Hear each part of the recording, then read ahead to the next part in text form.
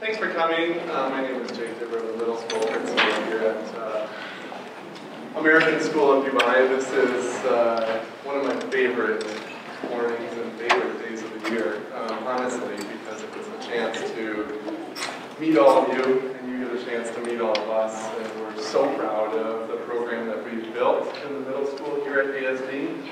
And this is our chance to showcase that a little bit and to share with you really what is a 3-year journey throughout what I think is one of the best middle school programs in the world. So thank you so much for coming. Our purpose this morning is to obviously do some of those introductions, give you an overview or sort of a sense conceptually where students are at in the middle school experience, introduce you to some familiar faces, hear about our program in 6th grade and what they can anticipate a little bit in 7th grade and 8th grade. What is it like to transition from elementary school to middle school? And obviously answer some questions, some burning questions that you probably have. So thank you so much again for coming this morning. By way of a few introductions, and you'll hear from these people throughout our time together this morning, I'd like to introduce our Associate Principal, Corey Willie, who is with us, and he'll be telling you a little bit more about our program. We've got 2 of our amazing counselors here this morning. Ms. Courtney Beck is our department chair, and Ms. Joy Silva will be the 6th grade counselor next year. These are what I would call transition experts, right? Because we transition kids from 5th grade into 6th grade, which is monumental. And then we're also transitioning 8th graders into 9th grade, which is also monumental. So I would like to really think about transition as a key responsibility that we have in making sure that your child is well supported throughout their time in the middle. We have some amazing folks also in our office that support our students daily and can support you as parents as well. Ms. Lena and Ms. Diala in our middle school office. They're running the ship this morning while we're all over here. But don't be a stranger. If you have questions lingering after this is over, you can come over and see us. Ms. Vina is here, waving. Right now she's in our counseling office, and so she'll be the first point of contact if you come over with questions. So welcome this morning, Vina and counselors. And we have some VIPs.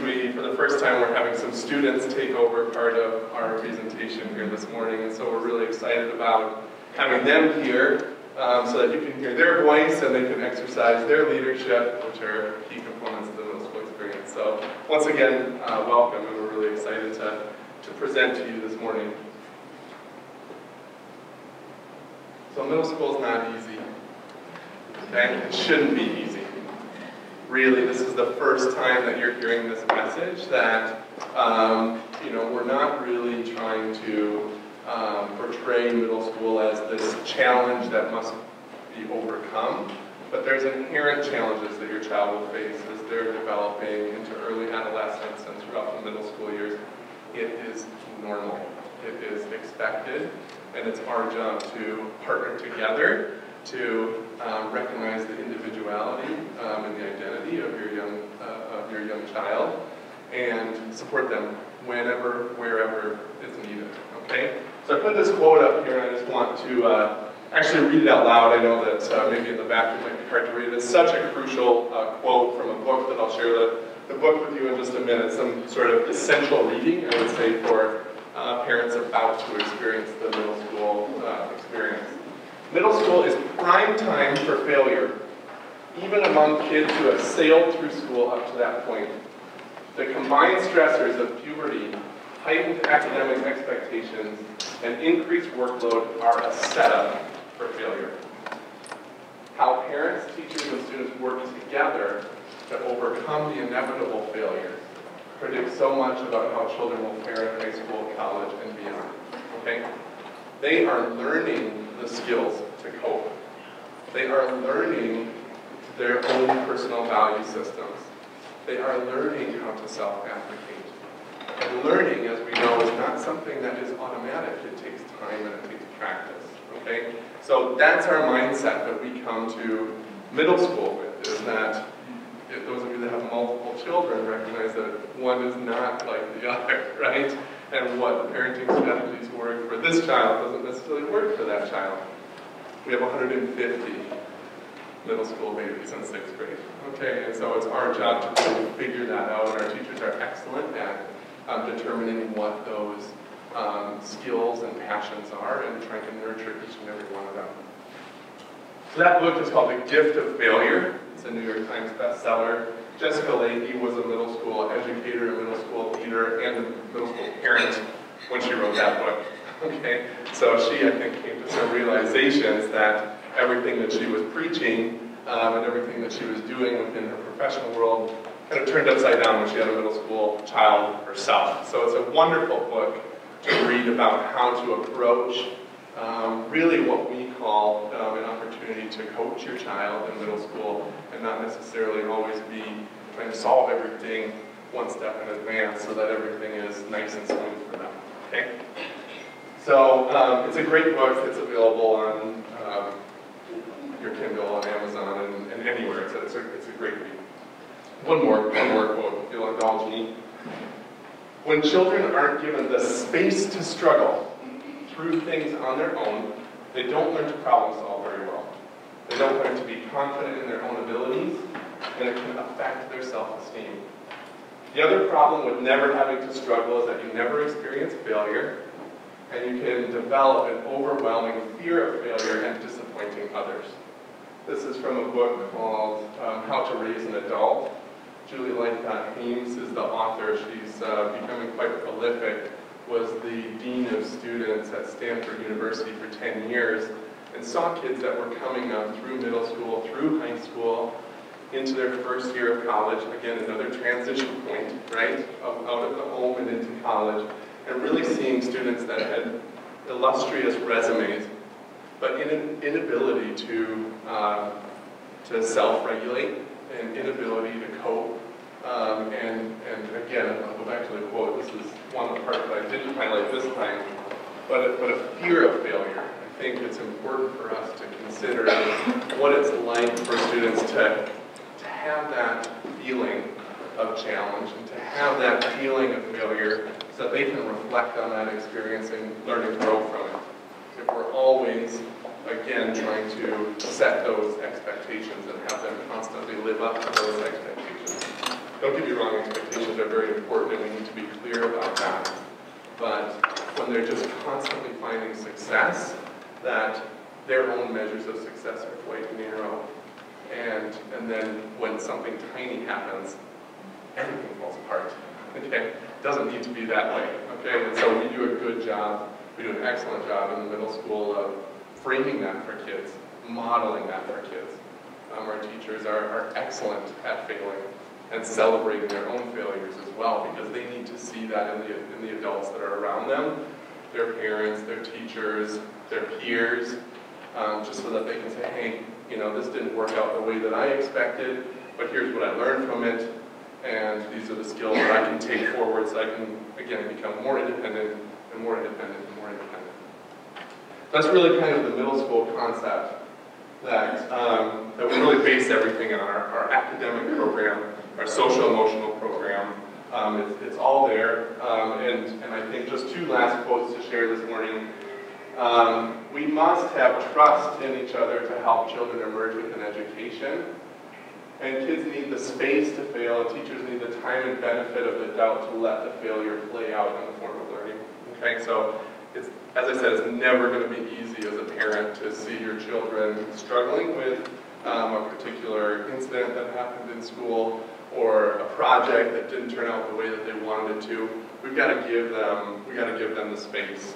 Not that we're going to throw them to the wolves and not be there to be caring and supportive. That's not the message I want you to take away from our talk this morning. It's how do we provide that care and support that allows them to grow and develop themselves and see that in us as well. So any chance you can get now with a little bit of homework for yourself and your child, begin to explore this idea of failure. And what are they feeling as they're approaching the end of grade 5 and moving into grade 6? there's going to be apprehension. So just saying, don't worry, there's nothing to worry about isn't necessarily the message. It's, you're going to be experiencing new things, and I'm going to be here to help you through that. Okay? So just a few points about our middle school program, sort of the building blocks, is really having your child experience a well-rounded, engaging, and relevant program. So you'll start to see as early as this presentation about how we're allowing students to explore the creative arts and explore technology and innovation in new and different ways, because it's time for them to begin to look at subject material in different ways and to see what it is that they respond well to and have some new experiences as well. They're surrounded by caring and attentive role models. This, I think, is probably the most important thing. I'm so proud of the faculty that we have in our middle school who are zeroed in. They have an incredible focus and level of expertise in working with this demographic. Okay, when myself and when Mr. Willie are interviewing teachers, prospective teachers that come into our school, we say, yeah, okay, subject area content. Knowing your subject area is really important. Tell us how you care and nurture for kids. Like, that is number one. If we can do that, we can upskill you in whatever else you need. We need people that are going to be present for kids and able to meet with them outside of class and to be there for them. I think you'll see that. Maybe some of you are already experiencing that or have experienced that as a prior middle school parent, but we really work on that culture of being there for your kids. Passion for learning, student agency, so we're always trying to find ways within the content area, within the academic program to say, where can kids self-direct?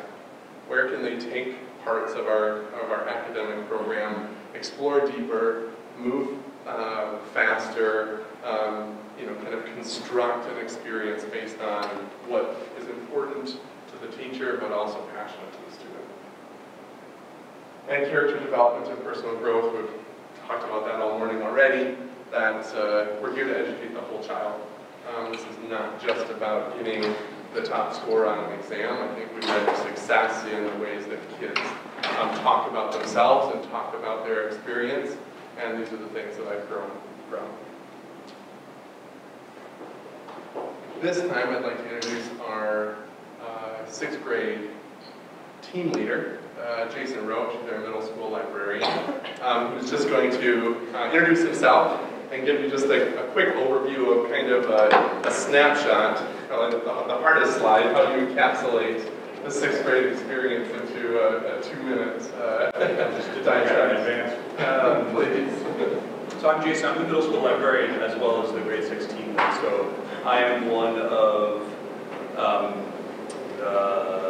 14 grade 6 advisors. So in addition to all your child's core classes and exploring classes and electives next year, they'll also start every day in a group of 10 or 11 kids with one of the 6th grade teachers or myself.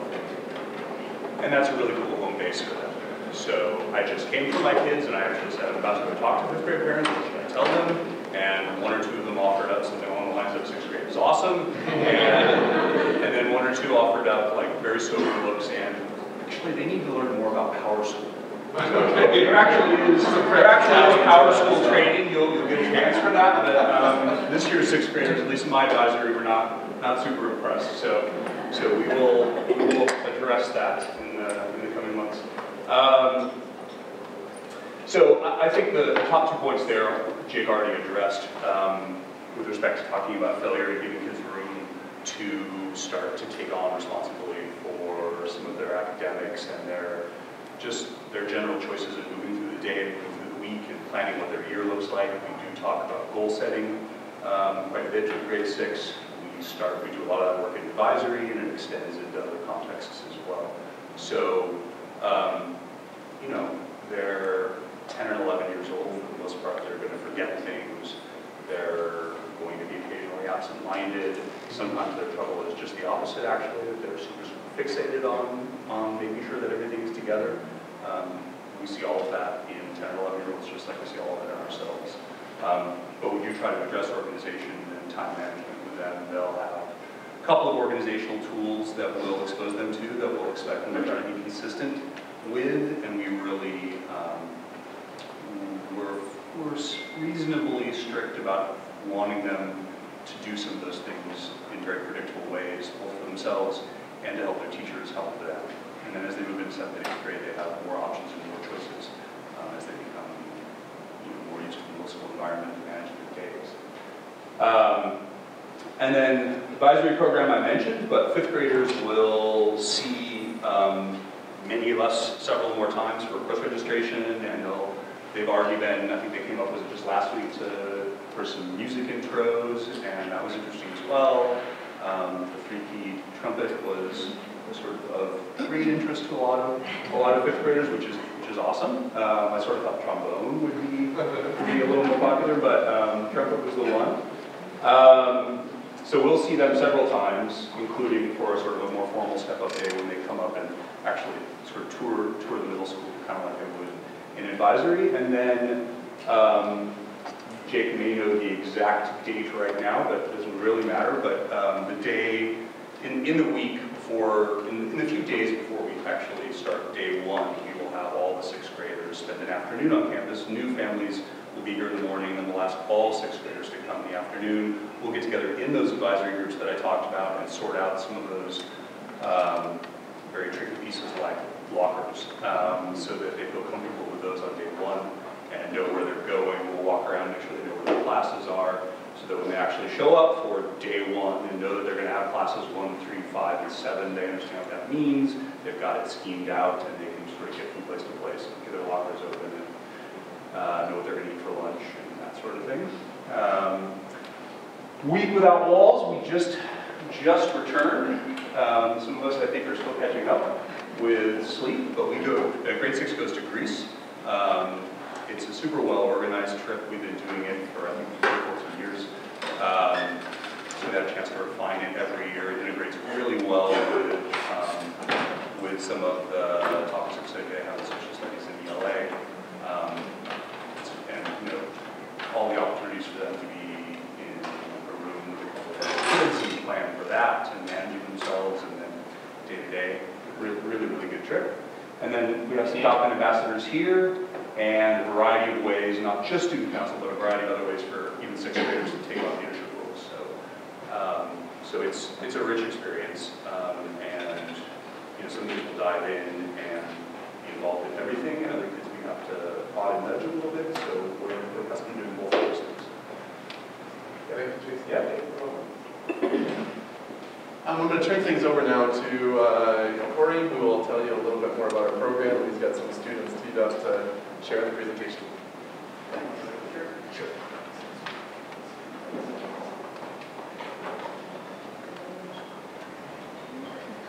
So, and again, just to reiterate, our academic program is designed to personalize learning for students, to help them uncover their passions, to give them a wide array of experiences. And the end goal of that is independence. We nest that, though, in a very supportive community. So, as we talked about, and as you'll hear today, while students are exploring and discovering themselves and making those mistakes, we embed that with a really strong counseling program. We have an adult advocate for each student. They meet in groups of 10 or 11 to discuss issues that they're grappling with in advisory. They meet every day. So it's really a dynamic program that's aimed at increasing independence, but also nesting it within a supportive and warm community. A couple of nuts and bolts before I turn it over to students that explain their experience in middle school and some of the details that you'll want to be prepared for. We're going largely digital with our course description guide. So on the Go page, you'll find on the middle school side the course description guide. You can click on that and flip through. That's going to be available. Is that available already? It is. It is. It's available today, so you can read through it. There aren't a lot of choices for 6th graders because our intention is to give them a wide array of experiences so that they have exposure to all those experiences when they get to make more impactful choices in grade 7 and 8. So it's really about experiencing all of those things that middle school has to offer. We just got a fresh new guide with new pictures and new descriptions, so read through it with your kids. It also gives a really good overview, so talking points for you to talk and prepare your students. A little bit about the day. When people see this schedule, especially coming from middle school, they get, Saad's got that face right now with the big eyes. But by the end of the first week, students really have it down, and they're like homing pigeons, and they just gravitate to their next period. I want to turn it over to Jude, who's going to explain a little bit about what a day in the life of a middle schooler is like, and how students rotate through these blocks. Okay, so like Mr. Roy said, the schedule is really confusing, so it's actually really difficult to understand it. So we have 4 classes a day that are an hour and 15 minutes long, and it'll always change the rotation, but if it's like day 3, you'll have block 3 first, or day 4, you'll have block 4 first. And we have 5 minutes to get to each class, and then we have advisory for like 10 minutes every morning, and then we'll have lunch for 45 minutes, and then pursuits, where we just get to select something that we enjoy doing. And then, again, we just have 4 classes, and then it's the end of the day. So, it's really simple. We got that like a 2x.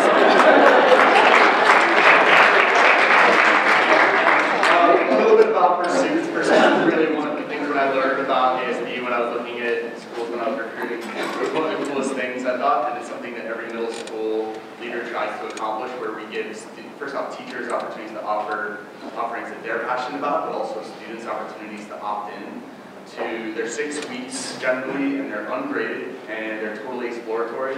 And the kids love them, teachers love them, and it's just a space in the day for them to explore. So it might be rock climbing, it might be beginner guitar, it might be a chance for them to catch up on their schoolwork. We also offer kind of different study hall type options or silent reading options. So there's a wide array of activities. Some of them are sports, some of them are just board games in the library. So really fun. We bookend the day with longer advisory, the week with longer advisories in place of pursuits, and that's when they meet with those small groups, and you'll have that meaningful personal discussion and processing. We have 2 students who are going to walk you through one advisory activity. In terms of the core classes that all students take, I want to turn it over to, yes, Francie. So some of the core classes that 6th graders have to take are English or language arts, and one of 2 of the really cool things that you get to do is you're going to get to do a lot of different Greek mythology projects, and you're also, the 6th graders will also write almost like an informational book. And in Math 6, it's all the 6th graders at the same level, and a change this year is that they're not going to switch into pre-algebra, it's only going to be Math 7, and I think that's the one. And then science 6 is a lot of cool electricity, like you get to make a flashlight, you get to keep ice cream in a box and try and keep it cold for an hour and see if it works. Social studies or global connections is Egypt, Greece, and India, so you get to learn a lot about those 3 ancient,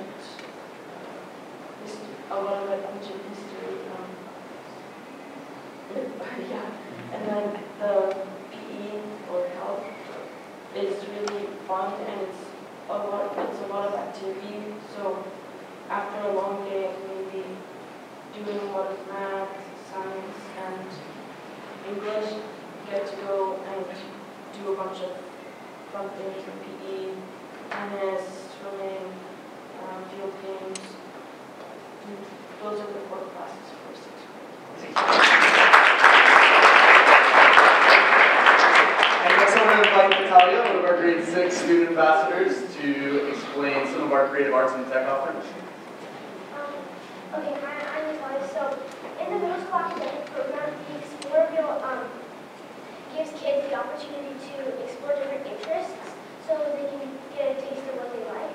So in art, we learn how to like the different media, and we make many different types of pieces and clay molds and lots of different types of things. In drawing art, we do like monologues and pantomime. And in technology class, we learn how to like look at 3D print stuff, and we learn how to code, and it gives kids an introduction to coding. And this year, the upcoming year, middle school is really excited to introduce dance to the Explore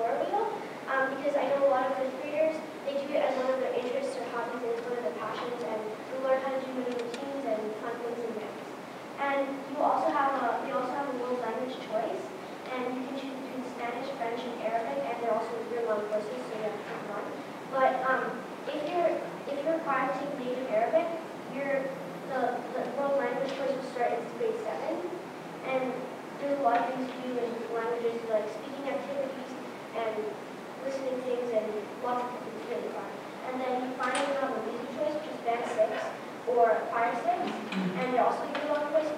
They're also year-long courses, so you have to choose one, but they're both really fun, and yeah. Great, thanks. A little clarifier on the Arabic thing. There are certain, you probably know by now, but if you don't, you'll get information. If you, certain passport holders are required by KHDA to take native Arabic, and that's grade 6. We do allow in grade 7 and 8 if a student, for example, wants to take Arabic and French or Arabic and Spanish.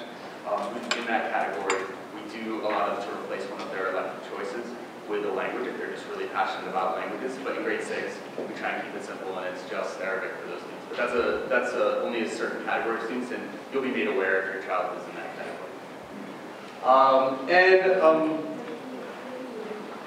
The wheel, yeah, so they basically, it's a quarter-long exploratory wheel, so it's basically a way to expose them to all the arts. So they'll have, and technology. They get, all of them, the order is different for every student, but they get to kind of be exposed so that they're prepared to make their choices later on. I think the Explore Wheel is another one of those programs that's really great for middle schoolers. I know personally, I was never exposed to something like drama. And it's something that as an adult, I'm like, oh wow, I would have used that every day when you think about public speaking or some of those skills that we use as adults every day, communication skills, collaboration. So it's a way to make sure that students know what all these are, and that even if you're not naturally gravitating towards dance, we still want students to have that exposure so that they do all of them for a quarter piece. Yep. Grade 6 band. Is Sarah here? Oh, she is. Please welcome Sarah Jorleen, our grade 6 band director. Hi, everybody. I teach 6th grade band, and I co-teach the 6th grade choir with Mr. Rosier. So either way, no matter what your student chooses next year, they'll see me for their music class, which is really fun. In 6th grade band, they learn a musical instrument, and we have 3 performances per year. We just had the Pops concert yesterday, no, 2 days ago, and they do a fall concert in November and also a spring concert, so 3 total performances. No prior experience is required at all. If your child has had lessons on something, that's wonderful, but if they're a complete beginner, that's great as well. We have lots of students who start fresh every year. Our main goal is just for the students to have a lot of fun and to explore music and find something that they're passionate about. So a lot of our students, most of our students continue to 7th and 8th grade band, and most of them also stay on the same instrument that they start on in 6th grade. We're going to have fittings for instruments next week. And you should have received an email from Mr. Arenas about that process recently. So just even if your student isn't sure if they want to do band or choir, going through the fittings process can be really helpful, because then that can help them maybe decide, you know what, none of these are really feeling good for me. I think maybe choir is it, I want to sing, or I really like the trumpet, let me see if I can do that for 6th grade. So hopefully I'll be seeing all of you next week as well for that. And then for the choir as well, all of the 6th graders who join choir have class together. Ms. Rosie and I teach that class together, which means that sometimes the boys and girls sing together, and sometimes when the voice change starts to happen, we get to split, which is really great. They learn to sing in harmony and combine with other group 7th and 8th graders for finale numbers at concerts, which really helps them see their future in the program. So we have a lot of potential in that program as well, which is wonderful. In both band and choir, our main goal, like I said, is to help your children understand music a little bit more, appreciate it a little bit more, and find where their place can be in music. So in 6th grade, our main goal is to help them fall in love with music so that they hopefully continue to study it as they go on to their middle school experience. Is Lily here also can talk about choir and band? Yeah, so Lily is band and Drew's here from the choir. So okay, great. You guys know me. Oh, hi, Drew. I didn't even see you and Ramsey here. So we also have experienced music students from the musical here, if you'd like to ask any questions. Could you guys maybe speak a little bit about your experience in the ensembles? So in 6th grade band, it's mandatory to either do choir or band. And it's kind of, there's 3, you can either be brass, wind instruments, or percussion.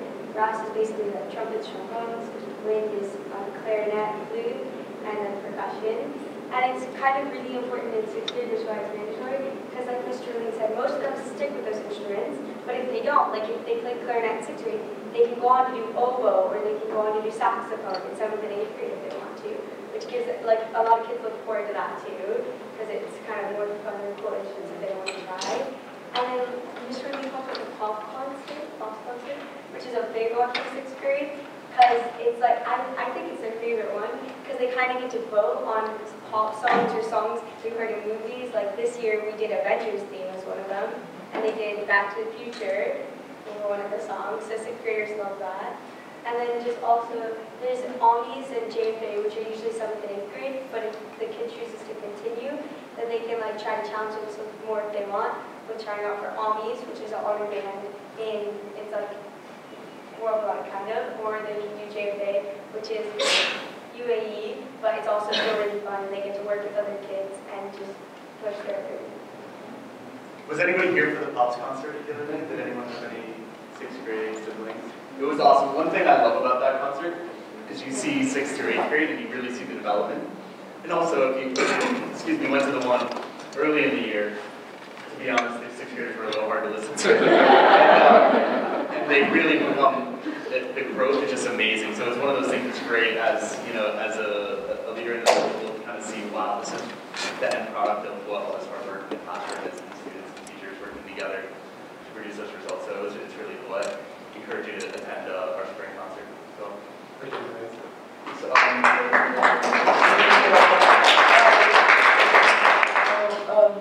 in choir and band, you also have like a weekly work for smart music, which is just for band, you play your instrument and you have to play the certain notes, and it gives you a percentage. The percentage, it's not based on that, it's based on how you play and try. And for choir, you have to sing the correct notes. You get, I think for choir, it's like 3 a week, and it doesn't take that long. And it's do everything. So for smart music, we'll have rhythm and pitch exercises, and Ms. Rosie doesn't take the percentages, she'll actually listen to it and grade you on that. And she also has a system set up, so there's always someone to help you if you don't understand smart music. So like 7th and 8th graders will just go after school to help out 6th graders. And then also in 7th grade, we'll split up into girls and boys. So then there'll be 2 or 3 girl blocks, and then so then at the concert, we'll all have our own songs, like 2 to 3 songs. And then at the end of the concert, we'll all join together, all 3 grades. And then we really have so much fun in the choir. Yeah, and we learn music, we get to learn more about music. So there's also some people who don't know anything about music or basic choir, but eventually they'll learn how to read music.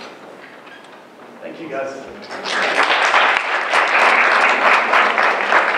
If your parent wants to improve your singing skills, I encourage you to have your child teach you how to use smart music. Actually, I know it's helped my karaoke game quite a bit. Mr. Aldo is here to speak about World Language Program. Buenos días. I teach Spanish in middle school, and our program is proficiency-based. We want to develop all of the language skills. Speaking is the main focus, and our goal is to really empower the students to develop those language skills and self-confidence, to really believe in themselves, that anyone can acquire or learn any language. We just need to put in, obviously, the time, the commitment, the effort. Being in the target language class is our main focus. We try to stay at least 90% of our class time within that target language. Obviously, if it's a beginner class, a novice class, we gradually increase time through a lot of different strategies, a lot of different groupings, and a lot of different tools. We try to develop that self-confidence so that they can become a little bit more independent as the years progress, and they can use really the language simultaneously. That's the main focus. And at the beginning, in the year 1, we focus on the listening and the speaking, and then the reading and the writing we gradually develop as the year progresses. Okay, I want to say something else. This is the time where your child is going to sit with you, hopefully, and talk about their options and plan ahead. And we want to empower them, and we want to allow them to make a choice. So ideally, please allow them to choose their language. I know that you might have a preference because you might be an Arabic speaker, and that's very important for you, or whether you're a French or Spanish speaker. But if you start from young, okay, to allow them to choose, make those choices, and really Whenever you're learning a foreign language, that motivation, interest, and really wanting to be there makes a huge impact in their performance. Okay, so thank you very much, and have a great day.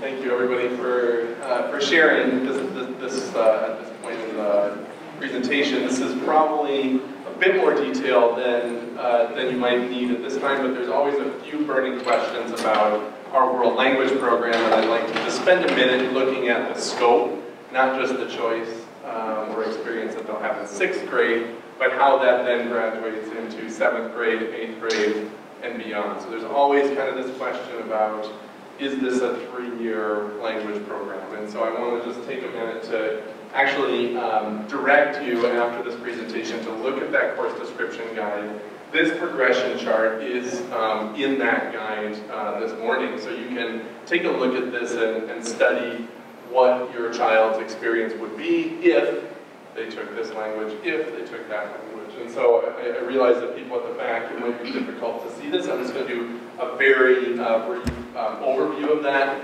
And then, of course, at the end of today's presentation, you can come and see any one of our counselors, Mr. Willie, myself, students. I don't know if you guys are going to stick around or if you're going to be wanting to get back to class, but anybody here is really able to speak to their own experience.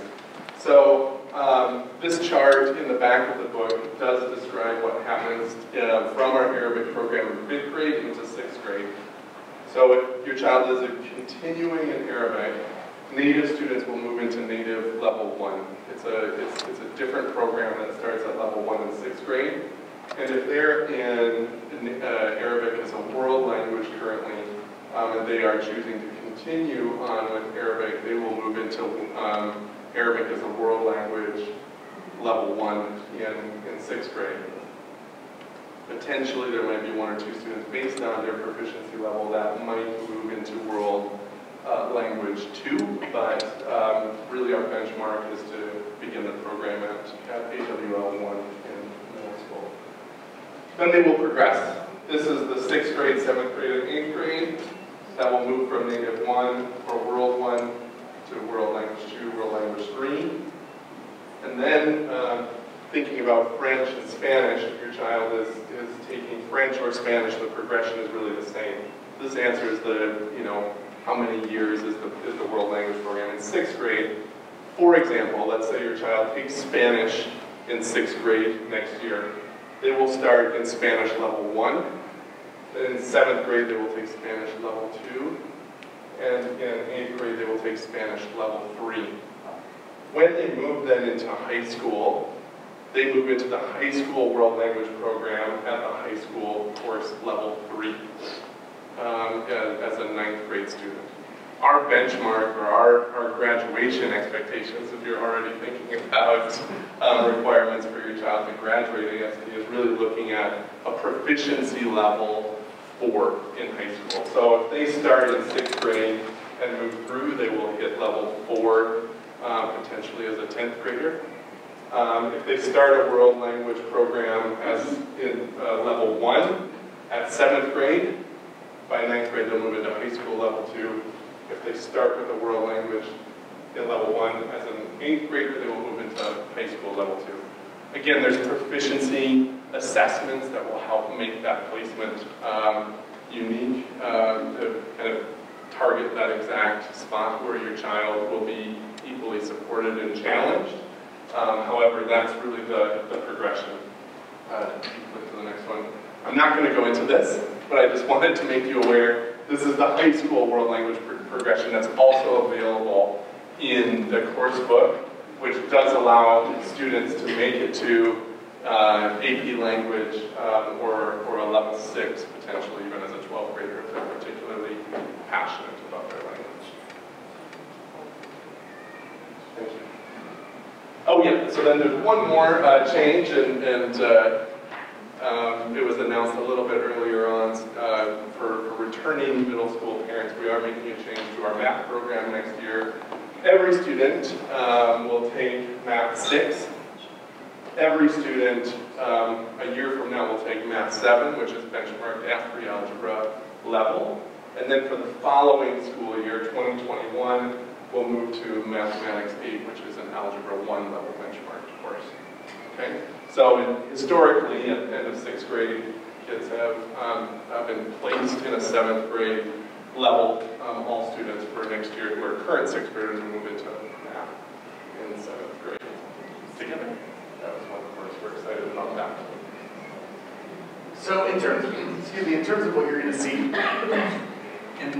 immediately or in the coming weeks, when your child brings things home and you're asked to do things for course registration, you're going to see a form that has these tables on it. Most of them are not choices in grade 6 because the philosophy is exploratory. We want to give them lots of different experiences so that they can make those choices later on. For the core classes in the Explore Wheel, as we mentioned, there's no choice required. It's just kind of a, here's what you're taking, FYI. For grade, and this is in the, this form will come home from your grade 5, your child's grade 5 classroom teacher after we have the student. We'll email it to you. Yeah, they'll email it to you this week. So, they will make that music choice that Mr. Orlean spoke about, and then the world language choice. So those are the only 2 choices they have to make at this point in the program. So that's something you'll fill out. There'll be instructions in that email with your child, and then the child will bring that back to their teacher, and then the counselors come in, and we come in about a month's time, and we help them register on PowerSchool. So they do their own scheduling on PowerSchool with the form that you completed with them at home. These forms are due by March 21st, so you should be receiving them this week. And so March 21st, obviously before is better. So bring those back, and then that's the guide that we use when we guide students through the course registration process. One quick thing before we turn over back to Jake. We talked about our advisory program a little bit, and it's such a, we call it kind of a heart of the middle school. I have a few students here who want to walk you through our advisory program, and then we're going to do one activity. As your students will be welcome to the middle school with some community building activities through advisory. We also wanted to welcome you to the middle school through a community building activity as well. So I want to invite Ryan, Cole, and Colton up to the front to talk a little bit about our advisory program.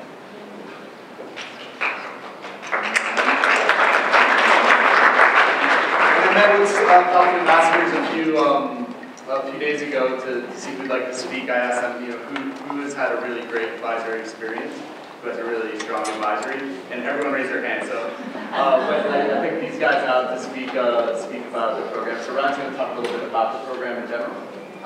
So advisory is where a small group of students, around the 10 to 11 kids, meet with a teacher every day of the week. They usually, there's not really like a plan in the morning. You can usually just like talk or organize stuff, but they're just relaxed. So on Sunday and Thursday, you do it after lunch as well for 45 minutes. And there you usually have an advisory plan that you follow. And then if you're done with it early, you can just do other stuff. Okay, and then pursuits? So we talked a little bit about pursuits, but do you want to share maybe a few of the pursuits that you have? Rock climbing. We do rock climbing, chess club, boys basketball, dodgeball.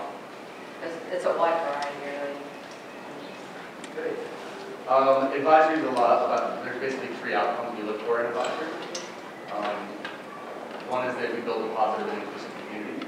One is that we promote self-awareness and growth. It's so important to our middle school program as we discussed. And one is that we have fun together. So we try and make it light. It's definitely not, we don't view it as a curricular class with assessments and things like that, but we also don't view it as recess, right? So it's somewhere in between. And one great piece of data we got back from our counselors, because they meet at the end of each year with the students doing course registrations, is when we ask students, we ask all of our students in the middle school in a couple different ways. Do you have a trusted adult that you can go to if you have a personal problem? And when we ask students that question, I think it was something like 60 or 70%. 70 or 80% of them cite their advisor as one of their trusted adults. So that's great data for us. Let's try it. So I'm going to now turn over to Cole and Colton. It's the Cole and Colton Show. They're going to walk you through one of our team building activities that we do towards the beginning of the year to maybe build some community with this group. Okay. So in advisory, one of the great things about having a small group of people is that you can get to know each other in the community. Even trust. So, Especially during the beginning of the year when you're still transitioning, it's nice to have that small group at your home base where you can touch down after lunch and just and have people who are going through the same things as you, so you know you're not the only one. Well played. so we're going to play a little game called Just Like Me. You're going to see several characteristics, things you like to do on the board. If you share the characteristic, please stand and who, so they were commonalities you share. So stand up if you love the beach.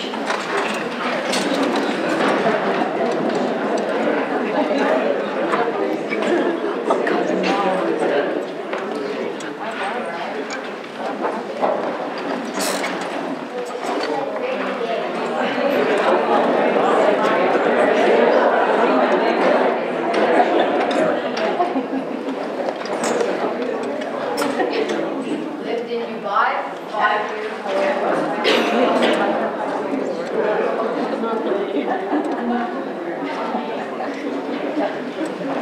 Getting your morning workout in here.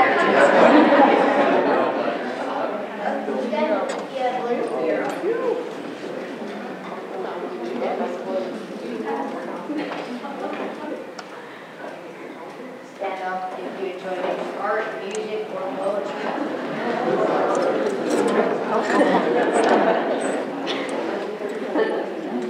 If you love sports,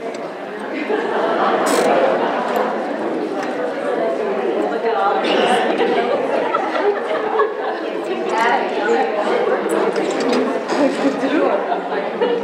Younger son? pleasure almost every day.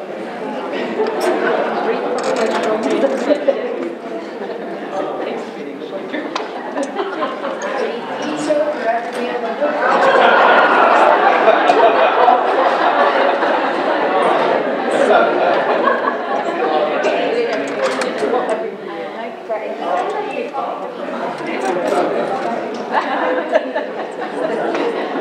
All right, thanks. Let's have a round of applause.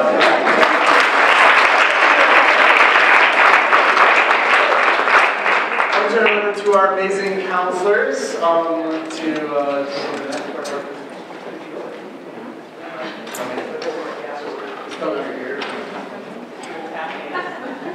Good morning, everyone. That will be good morning, everyone. Welcome to class. My name is Bertha Knox, and I'm the current grade 6 counselor. This is like my first time probably living in Dubai. I live in Kuwait and we come over to Dubai for a holiday. I've been in the field for about 25 years in education. I started when I was 2.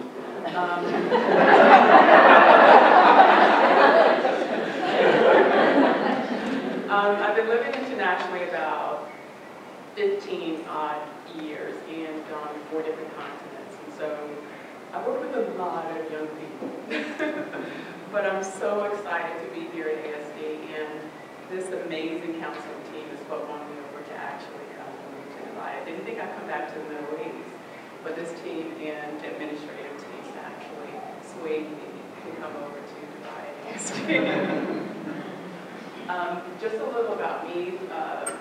I love sports. I love working with young people. It's not just a job, it's my passion. If you get to know me, this is what I do, and what you see is what you get. In school, out of school, this is just what you get, right? And I wanted to turn it over to my other colleagues to kind of introduce themselves as well.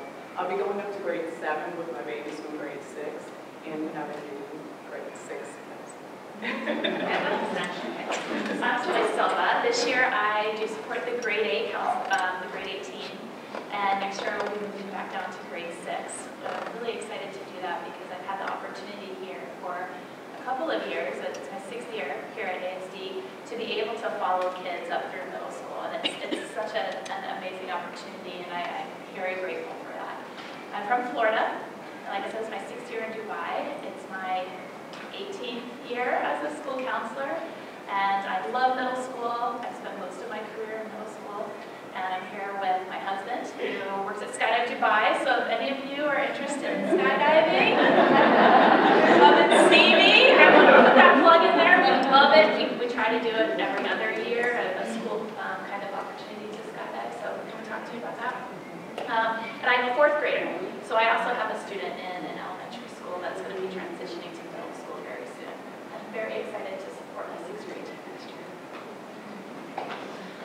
Good morning. It is still morning. I am Courtney Beck, and I am a current 7th grade counselor. I'm also the department chair for our counseling team. I will be moving up with the 7th graders, 7th graders here, to grade 8 next year, and I'm really, really excited to do that. This is my 5th year in Dubai. I started in the elementary school, so I see a lot of familiar faces, but the opportunity arose, and I was able to join the fabulous middle school team as a counselor. I've worked in some capacity in education for about 10 years, and yeah, as my colleagues shared, it's a true passion of mine, especially this age group. I am joined here by my husband, who is high school dean of students, Mr. Beck, and my daughter, who is almost 2. She'll be 2 in June.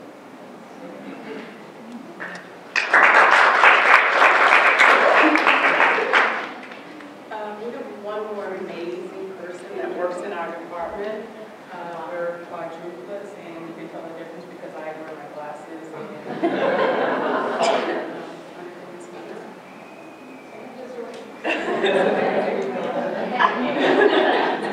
These are arms in the department, keeps us on track. What do middle school counselors do? It's a very interesting time. First of all, I want you to raise your right hand. This isn't a trick question, it really isn't. I'm not going to ask you to pat your head or raise your hand and stomp a little bit, but raise your right hand. Put it over your left shoulder.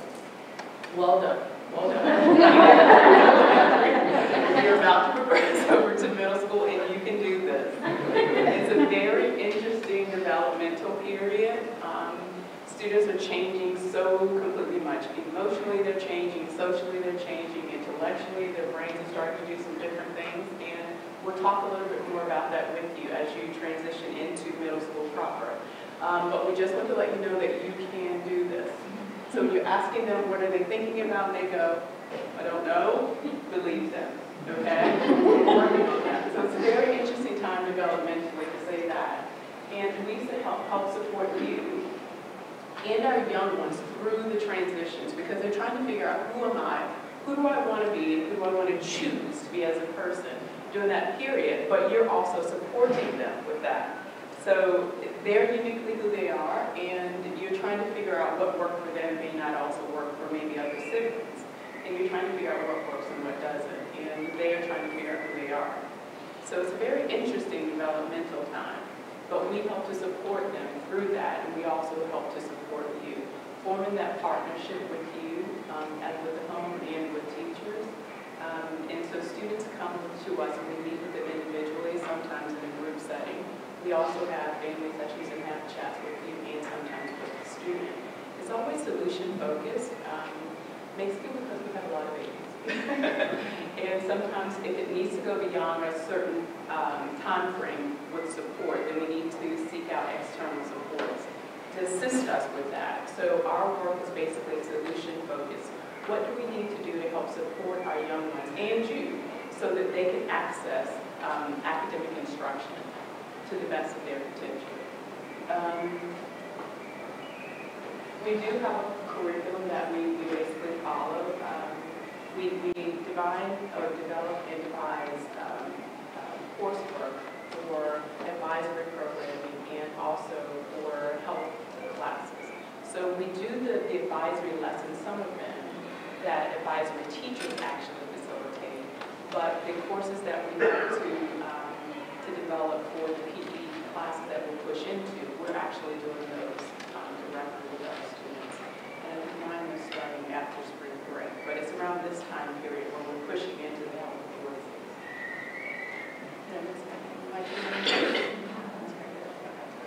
In the student planning, it's not just around course registration time that we're talking about planning. It's planning in terms of setting individual goals along with course registration. During the course registration period, we're meeting with students individually about what they're looking and aspiring to do for the next grade level. But throughout the year, we're also looking at student planning. What are your goals independently? What do you want to be personally, socially, emotionally? What are some goals that you are seeking to accomplish throughout the year? So it's not just course registration when we talk about student goals. That's throughout the year. We're talking about lifelong learning, and it doesn't just pertain to academics and math and English, but also learning about who you are as a person emotionally, socially, and behaviorally, and setting those goals with students. Responsive services, I think I kind of touched on that a little bit. We are helping to support students who are coming to us. Sometimes they're emailing, sometimes they're grabbing you in the hallway, sometimes it's teachers reaching out to us by email or via our meetings, our weekly team meetings, that maybe we need to help support a student and or a family for a wide range of services. It could be academic, it could be something personal and social. A lot of our work centers around relationship and students interacting with each other. That's a wide, I don't know the percentage on that, but it's a wide, a large number of the work that we have with our students is about relationship and how do they interact in a friendly way and or maintain and develop friendships or relationships or connections. And what does that look like? When you're changing, your friends are changing. It's like, oh, I thought you were like mates. They're like, no, that was last weekend. So they are changing, and we have to keep up with it, right? So responsive services in the sense of the word. Community referrals, I think I touched on that already as well. We're short-term focused. I mean, we look for solutions when students are coming to us and the families. How can we support your young ones to be able to sit in the classroom, get access and receive instructions, perform at the best of their capabilities, learn social, personal, emotional skills, go and practice them in the level that we offer in the middle school. And then you have to reiterate the same things that we are supporting your young ones with. And when that support goes beyond what we can do here at school, then we need to reach out to additional supports to help us, and we stay connected with those supports. Any questions? Crickets. You have a question opportunity at the end. I'll pass it on to Ms. Stephens. Hi again. So I'm going to be talking a little bit about what differences you might see, not just in the counseling program, but from elementary to middle school as a whole. So first, the teaching for the counselors is different, as we've already discussed, so a lot of this is going to be a little bit of a review. But we go into health classes. Right now it's about twice a year, but we also push our lessons through advisories. So I just got done with the first set of my health classes, and we were talking about relationships. So it does look a little bit different than what your students are experiencing now, where their counselor goes in weekly. The schedule, it looks very different. There is a bell in middle school, so they will have that to kind of give them a heads up as an indicator of when to be moving and when you need to be in your classroom. Advisory we spoke about, so they won't have one teacher, they will have 8, and an advisor as well. And that advisor may also be one of their teachers in the classroom. Friendships, as Ms. Knox was kind of speaking to, they change rapidly, and it's a lot to keep up with, and most of the time I can't keep up with it. She said that the whole reference to being friends with them last week, and Ms. Lil and I were saying, I don't know, like an hour ago, we were friends, but we're not friends anymore. But, so in that capacity, friendships are changing just because of where they are developmentally. Ms. Hill is going to talk a little bit more about what you can expect developmentally. Some of you might already be seeing it, but you'll get into the thick of it into the middle school years. Parental involvement will be a little bit different. You're going to continue to partner with the school, but we really do encourage student advocacy. So rather than you going to the teacher or you going to admin to talk about something, we encourage the students to do that.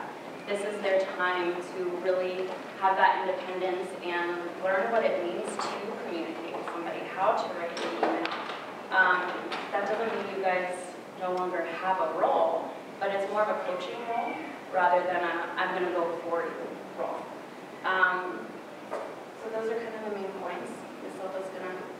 Oh, homework. Home learning. Home learning. In elementary school, they're not seeing that. So in middle school, they will. We do have a policy around it where they should not be having more than an hour of homework per night. Still getting used to it, it was just this year. So per night. And we really do take care and concern into that. Much of what they'll see is the independent reading or projects or work that they didn't finish in class. But the teachers really do try to accommodate so they're not spending hours and hours and hours outside of school on the homework. So, thank you. So we've talked a lot today about what we as a school do, what teachers do, what counselors do, what administrators do. But today I wanted to just mention a little bit about what you can do as parents to support your children through the process of middle school and adolescence. Can I just see a show of hands quickly? Who's already had someone go through middle school? I just want to see the professionals in the room. Okay, so that's awesome. How many of you, it's your first time? Oh my gosh, this is so exciting. First time in middle school. Awesome. Okay, so the majority of you will be experiencing this with your child for the first time. That's awesome. I love that.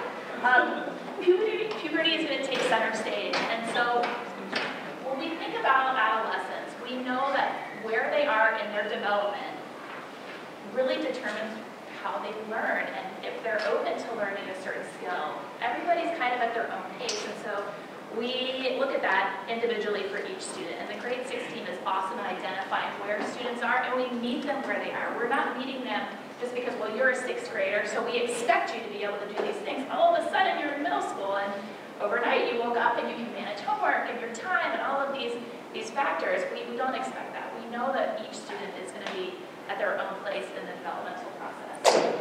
So you might see a regression in basic skills for your child, and that's because the frontal lobe is really developing. It's still developing, and it will until they're approximately in their mid-20s.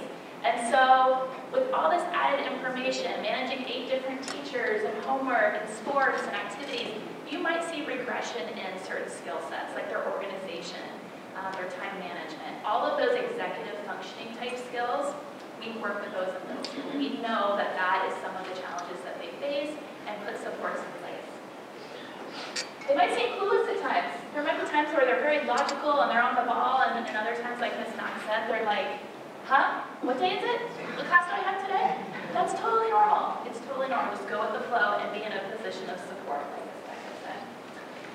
So what can you do as parents? Provide coaching and support in organizational skills. This is probably one of the biggest challenges that kids self-identify when we meet with them, is that they struggle with organization. They want support. They want help to stay organized and manage what's going on in their day-to-day lives. Building memory cues into daily routines. You want to take those decision-making skills that they have to make on a regular basis. And that frontal lobe that's still developing, where all those executive functioning skills are actually happening, you want to put them in a different place of the brain, and habits and routines actually do that. So, for example, getting their backpack prepared the night before for the next day. Getting them into that habit and routine of doing that can help build that executive functioning skill. That's just one example. Helping them set reminders on calendars or task managers. They're going to be using, I believe Mr. Roach talked about an organizational tool. Do they start with the Kitab? Is that still the plan? Yep. So they'll start with a book that they might be using or familiar with from grade 5, and that's called the Kitab. So it's something that they write in on a daily basis, and teachers check it, parents can check it and review it. There's other supports in place as well online, like Power School and Power School Learning. But helping them do that in a support role. You're not doing it for them, you're in a support role. Helping to foster sound decision-making, thinking through pros and cons of different situations, considering other viewpoints. They're very concrete in their thinking, and they're moving through adolescence to become more abstract thinkers, where they're understanding that people have different points of view. And that's okay. It's okay that not everybody thinks the same way that I do. That's what makes us all so great. So helping them get through those decision-making processes with different situations is really helpful. This is a big one, and we see this often where challenges and issues will start outside of school in online interactions, and they transfer into the school setting. So helping them model and discuss healthy relationships, not just those face-to-face relationships that they're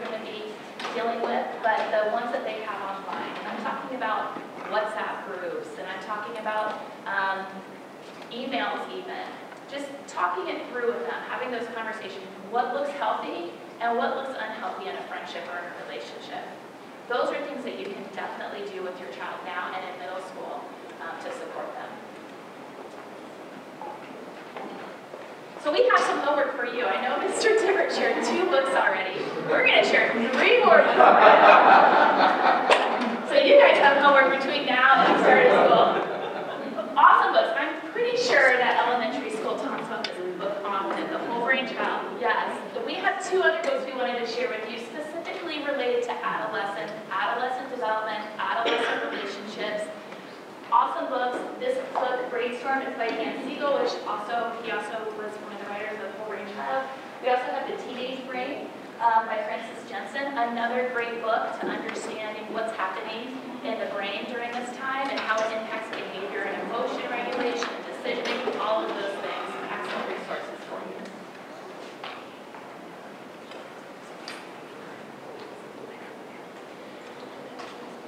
We've reviewed the timeline. So today's the parent talk. Thursday is the talk we're going to give to the students.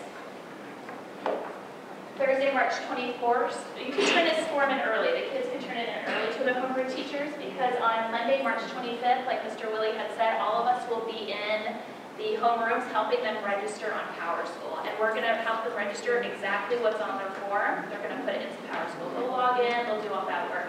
And then they'll be registered for courses. We've already said this. Please allow your child to make the decision. Ms. Geraldo really said this earlier regarding world language. They are the one taking the course.